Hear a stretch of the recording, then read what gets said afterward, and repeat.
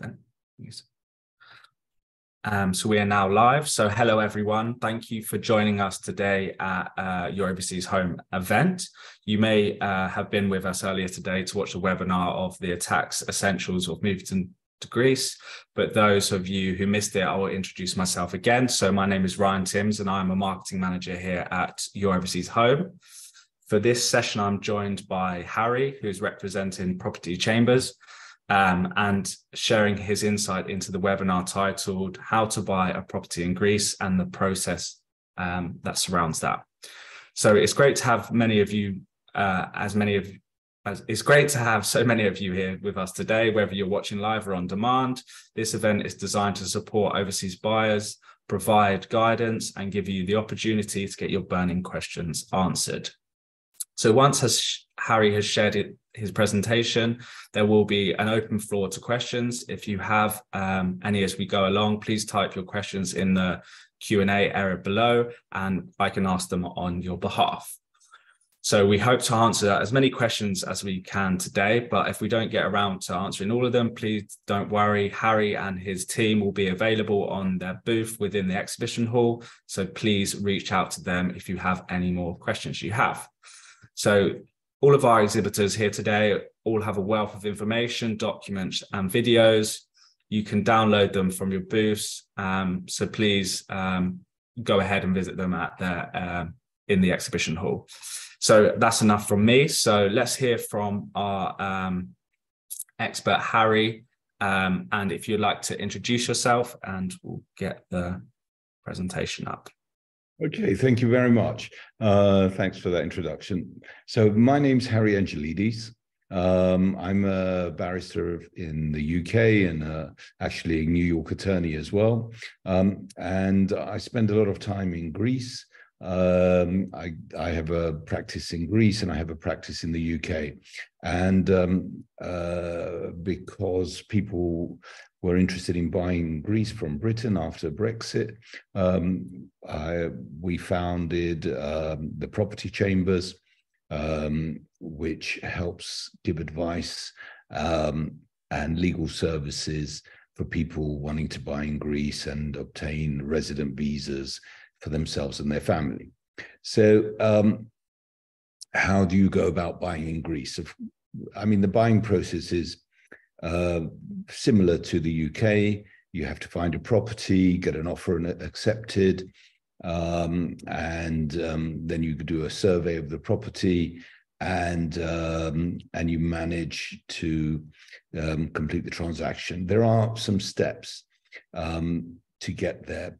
The first and the most important step is actually to get yourself a Greek tax number, which is like a UK social security number or a tax number, you know, a UK tax number. It's without this tax number, you can't do business in Greece. You can't, for example, get a contract to have a mobile phone without the tax number. Together with the tax number, what is also absolutely necessary is to have a Greek bank account. So let's call it the infrastructure. So to be able to do business in Greece, you have to have a Greek tax number and a Greek bank account. So that's the first step. It's actually, that first step is a bit of a lengthy process. It takes about 2-3 months to get your tax number and your bank account. First, we have to get the tax number. Once we have the tax number, we can apply for the bank account. But before the tax number, we also need a power of attorney where you give us a power to act on your behalf and make the application to the Greek tax authorities for your tax number. And once that's received, make an application to the bank on your behalf. Once the bank opens the account, you get your bank codes, which are secret to yourself, and your cards, and you have internet banking.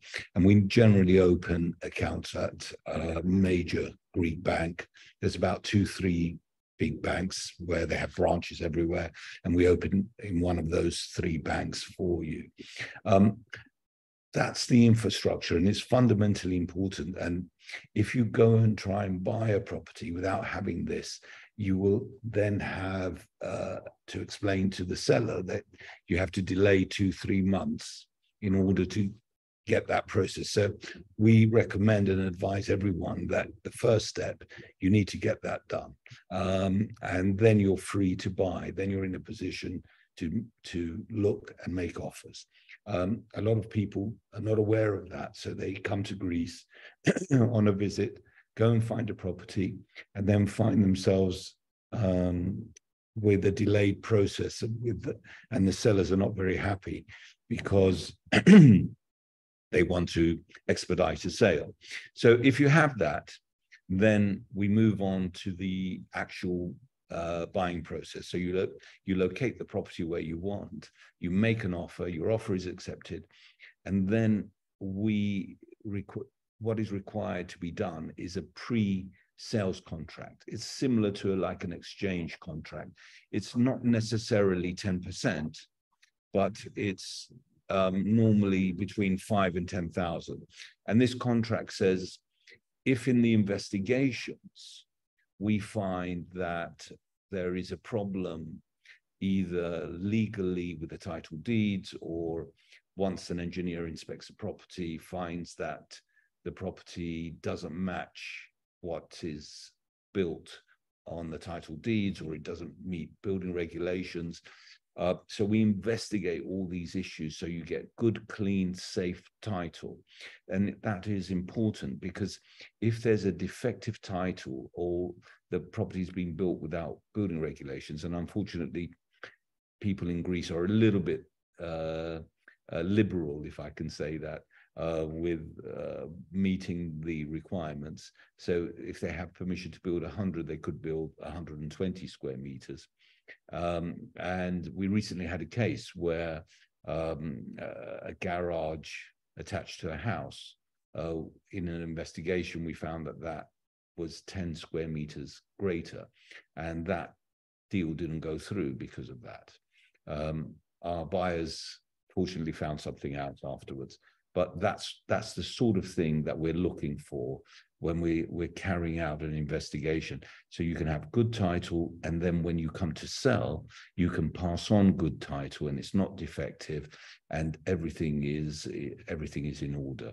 And that's our, that's where we stand to serve you, to make sure that you have a safe and secure and commercially tradable title.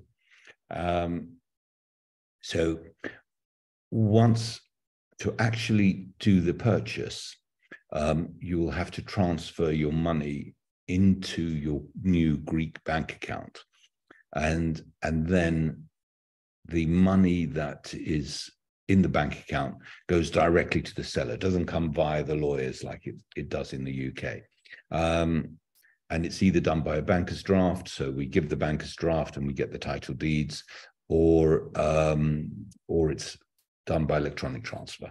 Normally, we do it by banker's draft. It's just, it's a bit more antiquated, but you do the exchange of money and title deeds at the same time.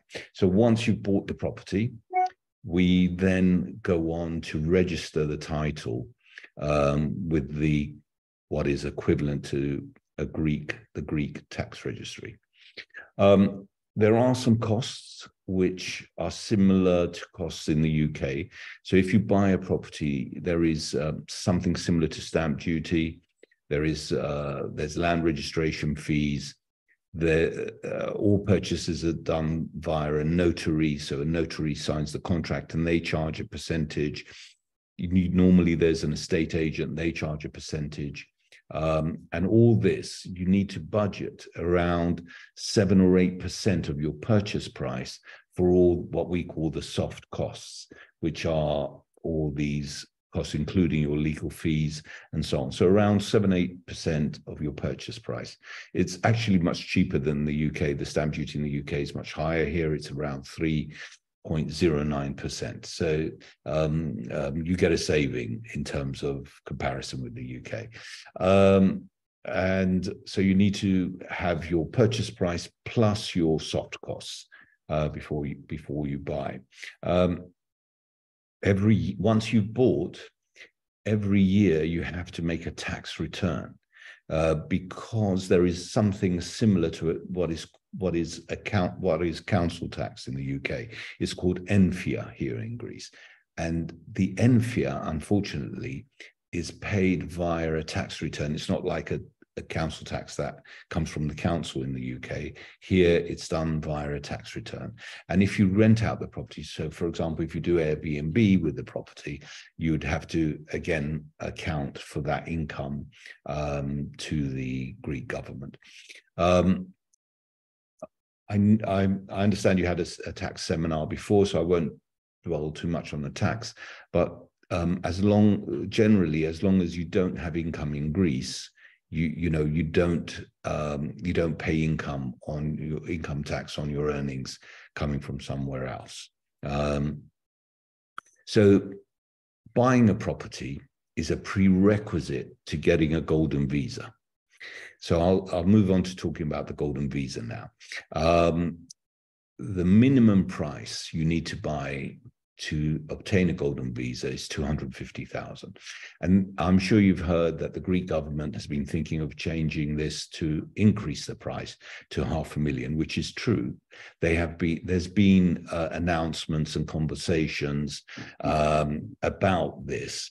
However, the 500,000 will be only in the Athens area and certain islands, which are Mykonos and Santorini, and a couple of other more expensive islands, which generally our British customers don't go for those places. And so if you buy a property, for example, in Crete or Corfu or anywhere else, then the normal 250 arises. However, none of these changes have yet to transpire, as we're waiting for elections in May and June in Greece, and they're full elections, and this has been put on hold. So currently, the old rules apply. So it's 250 everywhere in Greece. You don't actually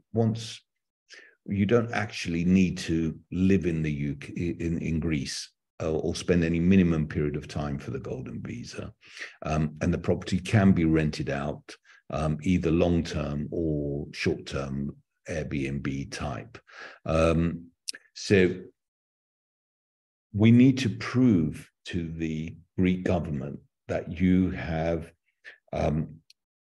place 250,000 in your Greek bank account and use those cleared funds to buy a property.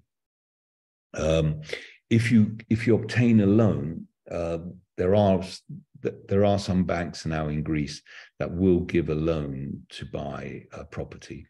If you get a loan, you still have to input 250,000 net capital. So it can't be 200,000 and a 50,000 loan. It has to be 250,000 of your own money and 50,000 loan, or 100,000 loan. But it must be a minimum amount of 250 in your account. Now, getting the golden visa is an application. We gather an application together. Married couples make up one application, and their children who are under 21 and unmarried can be part of the application. And in some cases, also parents of the applicants can also be part of the application, so the whole family can apply. However, for the couple, they must be married. Now, if they're not married or are same-sex couples, what we do is do what is called a civil partnership agreement between them. And this is like getting married in Greece, but it's just a document which is signed in front of a notary. and that gets over this marriage requirement. Otherwise, if it's two persons who are unmarried without a civil partnership, then they need to obtain to buy a property which is at least 500,000, so they have 250 each. To get around that, the 250,000 each, they have to be married or have a civil partnership, but we can arrange that. The process, once we start, is about 2 months. You can actually add a number of properties to come up to the 250. So you could, in theory, buy 5 properties at 50,000, or 2 properties at 125 each, or any combination of any of all this. You can also include a building contract. So you could buy a property for 150,000, have a building contract for 100,000, where you come up to the 250, and you're allowed the golden visa that way around as well. It can be, the property doesn't have to be a flat or a house. It can be a shop, it can be a commercial property, it can be a bed and breakfast, it can be a restaurant. These all qualify for golden visa. So you don't have to buy a traditional house or a flat. It can be some form of commercial property or some combination of the two. The golden visas prove really popular in Greece. There's people from all over the world, from many countries, Asia, Arabic countries, and there's currently a building boom going on in Athens because of this, and blocks of flats are going up all the time. When you're driving around the south part of Athens, which is near the sea where I live, almost every building plot is being worked on. So that's the first slide. So if we could kindly move up to the next slide, I'd appreciate that. Yeah. So the main requirements, here you are. So you must be a non-EU or a non-Swiss national. So if you have, for example, Irish passport, you don't need a golden visa, because you're or some other country like Holland, for example, Dutch. If you've got any European passport or nationality, you don't need a golden visa. You could come here and buy without the golden visa. You must be 18 plus. You must not have any serious convictions. You mustn't be a politically exposed person, which that's why it says security risk. You need medical insurance. You need to prove that you can get medical insurance. And we've been very successful at that. Medical insurance in Greece is much cheaper than in the UK. And, you know, there's various insurances depending on how what you're buying in terms of insurance. But generally it's an economic, so there's an economic, it's not very expensive, in other words. You need to come to Greece a few times to get this process to be realistic. The first thing is that you need to sign the power of attorney before we can do anything for you. And the power of attorney needs to be signed in front of a notary, a Greek notary. And the only Greek notaries in England are at the embassy. And I'm afraid the Greek embassy in England is very slow in giving appointments. We've known people to take a couple of months. So we advise our clients, jump on an aeroplane, come over here to Athens where we're based, come to our offices, sign the power of attorney in front of a notary, and we can get on with the work. Once the bank account is at the point of being open, the bank wants to see you. So you have to fly back and see and meet with the bank. And then they give you your codes and so on. And obviously you will need to come to find a property. So you actually need to see the property to buy it before you buy it. I always recommend that. It's pictures and videos don't really give you the same feeling and understanding of the property in the area. So I always advise people to come. So you will need a number of trips, regular trips to Greece. Fortunately, there's lots of travel. There's lots of flights a day, and in the summertime, all the charter flights come online. So there's lots of choice. You don't actually have to come to Athens to sign all this. If you want, for example, to go to Crete, we can arrange a notary in Crete for you to sign it. We send them the documents and they sign. You can sign in front of them. Okay, next slide. Yes, I came across that. I mentioned this. You must invest a clear 250. Any loans must be over and above the minimum 250. Now, you cannot work in Greece under this program, under the Golden Visa program. However, there is nothing to stop you doing Airbnb. That's not counted as work, or short-term rentals. And also, there's nothing to stop you doing remote work on your computer outside Greece. So you could work on your computer in England whilst being in Greece. The Golden Visa itself lasts 5 years, as long as you keep the ownership of the property. Now, there are some alternatives which I'd like to mention from the Golden Visa, which are not on these slides. So at the moment, UK passport holders and citizens can come to Greece on what is basically a holiday visa. You don't actually get a visa, but you don't need one, for 3 months every 6 months. So basically you can come for 3 months, go back for 3 months, come back for 3 months and go back for 3 months. So it's 6 months in a 12-month period, but 3 months every 6, if that makes sense. So a lot of my clients, they buy a property under the 250,000 mark, even 50,000 or 100,000, and they don't intend to spend long periods in Greece. So they can spend 3 months, and some of my clients say chance would be a fine thing to spend even longer, but and that is sufficient for them. So if you don't need to spend more than 3 months at a time in Greece, you don't have to buy a property for 250. There is a third solution, which is you can stay in Greece for 12 months with another visa called the Financially Independent Person Visa. It's called the FIP visa. If you can show that you have unearned income of 2,000 euros a month and plus 20% for your spouse and each of your children, so 2,000 plus 20% for you and your spouse.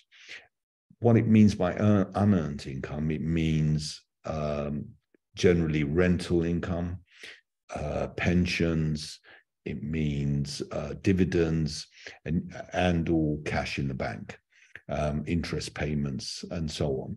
So if you can show unearned income, so it's not coming from your earnings, not coming from your work or your business, and you can show that 2,000 plus 20% a month, you can get a FIP visa, which is a 2-year visa, allowing you to spend 2 years in Greece, renewable at the end of that period if you can show that you've got continuation of that income. Okay, next slide, please. Okay, so this is the process. You appoint us with the power of attorney, which I explained. We open the bank account and the tax numbers. You obtain the foreign resident tax code. Once you've found the property, we inspect the deeds. You get a civil engineer to look at check the building is in compliance with the regulations. You need a Greek accountant to make tax returns every year once you've purchased it to pay your taxes. I'll make a little parenthesis there. You need a Greek tax representative, which is different from a Greek accountant. So if you are a non-Greek resident, a non-Greek citizen, you must appoint a Greek citizen to be your tax resident. Again, we can supply that service for you. And then there's the closing or the completion. We call it the closing here. What's the negotiated terms of sale and the purchase contract. And we do the closing, which is handing the money, obtaining the deeds. We then submit your application for the golden visa and go through that process. So that's my presentation. Let me know if you have any questions. We're happy to answer. Cool. Thank you very much, Harry. There's some great insight there and a well put together presentation, to say the least. So I've got some questions here. So obviously there you went through the processes from start to finish. So what are the kind of typical fees associated to those processes for buying in Greece? Well, as I mentioned before, you need to, there are a number of fees that you need to pay. There are a number of government taxes, like similar to stamp duty, which is around 3%. You have to pay a notary, which is about 1% of the purchase price plus VAT. VAT in Greece is 24%, so it's quite hefty. There are engineers' fees. Normally, it depends on how complicated the property is, but let's say that's about 1,000 euros plus VAT. And there are land registration fees, which is again a percentage. So altogether, you should budget about 7 or 8% of your purchase price. Our fees, our legal fees are different from all that. We charge fixed fees generally. And for example, for the tax number and the bank account for 2 persons, we do a fixed fee of 1,750 euros for that part to get the matter going. We don't charge VAT because of international tax transaction rules, so you benefit from not having that. And we have a fixed fee, so however much work we need to do to make sure you get your tax number and your bank account open, we don't charge you anything extra. There are some notary fees. You have to sign the power of attorney in front of a notary. Those are small fees, usually around 150 euros. All our fees are in euros. In terms of purchasing the property, the minimum fee is around 4,000 euros, but it could be more if it's a more complicated transaction. If, for example, there are building contracts, if there are special circumstances, there are also other costs in terms of courier fees, photocopying fees, travel. We need to, if it's in an island, we need to travel there several times. So there'll be some travel costs and accommodation costs. So this is how it's all matched up. But generally, you need to budget 7 or 8% of your purchase price, and it should cover most of all this what we call soft costs. Yeah. Perfect. Thank you for that. It's a really good detailed explanation. So we've actually had one question come in. When do you get citizenship or the pathway? Well, the citizenship, you have to actually live in Greece for 7 years before you can apply for Greek citizenship. However, once you have your resident visa, you don't necessarily need that extra step. But before you can start that process, you have to prove that you've lived in the country for 7 years. So it takes a bit of time to get to that point. Perfect. Thank you for that. So we've had another question from Nicola. Is it a deposit also required in addition to the pre-sale contract fee? Well, the pre-sale contract is a legal contract. So that's part of the legal fees of negotiating that. But normally there's a deposit which is paid to the estate agent or the seller, normally between around €3,000 to €5,000, sorry. And that within the contract, the pre-sales contract, we always put clauses saying that if we find a defect in the property, if there's something wrong with the title deeds or something wrong with the construction documents and the engineer's reports, we can get the deposit back. Okay. Perfect. So we've had another question come in. We're kind of running out of time, so we can squeeze one more in or two more. We've had, one more come in. So David's asked, how much is the Golden Visa application? We charge for two persons €2,750 for that application. There are fees for the application as well, government fees, which I'd need to look up to be certain, but there are fees as well on top of that's our fee for making the application for you. Perfect. Thank you for that. Sorry, my slides just disappeared. So there you go. So yeah, we've had some really good interactions there, and Craig has had some positive feedback saying he's going to contact you after this seminar. So thank you to everyone involved. So that's all we have time for really for today's session. It's only a half an hour slot, so sorry if we can't answer any more questions. So thank you to Harry for sharing your knowledge and with us today, and thank you for all the listeners joining us. The next session for Greece is at 11:30, which covers what does the property market look like in Greece. So do join us for that as you can, if you can. As mentioned earlier, we strongly encourage you visit the speakers on their booths while you're at the event today. And yeah, just thank you for everyone for your time, and happy property hunting. So thank you very much for that, Harry, and have a lovely day. Thank you. Good luck, and feel free to contact us, and we'll discuss your particular circumstances. Perfect. Thank you very much, Harry. Thanks a lot. Thanks for a great presentation. Bye-bye. Thanks.